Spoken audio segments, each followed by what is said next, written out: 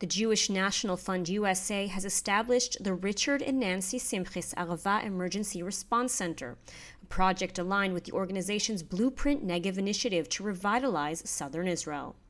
The new state-of-the-art center will serve as a central command station to provide travelers and residents in this remote desert region the essential emergency assistance they need. So the building we're standing now, the Emergency Response Center here in Sapir, was built by the Jewish National Fund USA, and we are sitting here, the rescue team, the firefighters, the police, MADA, the emergency rescue forces, and we are all sitting here together. Our offices are here, the command center, the joint command center is sitting here, and of course it's a very modern building who facilitate all the teams and all the emergency teams. This is the first center of its kind in the country, combining all emergency services under one roof, and is the culmination of JNF-USA's support for this region. In the last few years, we had a lot of support coming from the Jewish National Fund USA.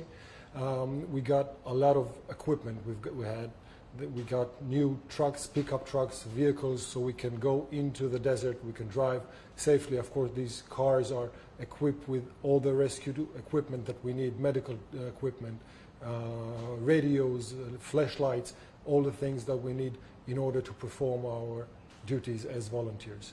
Israel's Arava region is a popular destination for travelers, but it also holds many dangers. Well, traveling or hiking in the Arava, people tend to forget that we are in the desert, and once they come here, sometimes during even winter, they come from Jerusalem or from Tel Aviv, which the weather can be very nice and cool up there. And once they come into the desert, it may be even in the winter, of course, and during summertime it could be very, very hot. So people forget to bring hats and to bring enough water while traveling. That's maybe the most dangerous thing.